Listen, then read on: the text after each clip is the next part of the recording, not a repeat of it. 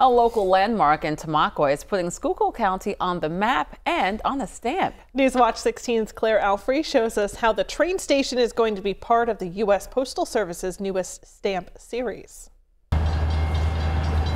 Trains like this have been riding the tracks at the Tamaqua train station since 1875. More than 40 passenger trains a day stopped here.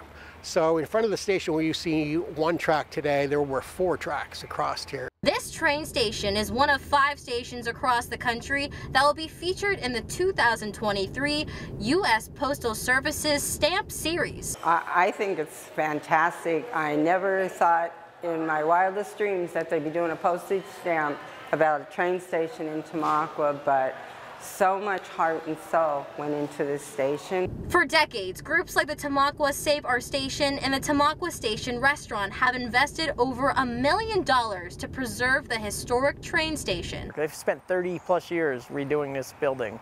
And growing up in this town, I know how much it meant and what it means now to have it finished. While they are unsure of how they were nominated to be a part of the U.S. Postal Service's railroad stations collection, the restaurant owners hope this national recognition will bring new people into Tamaqua. It's definitely an unexpected blessing between the railroad and the new steam engines that are coming through, passenger train ride services, new businesses coming into town, plus this postage stamp. This is a wonderful opportunity for Tamaqua and the surrounding communities. The Tamaqua train station stamp is currently available for pre-order and will be released next year. Claire Alfrey, Newswatch 16, Schuylkill County.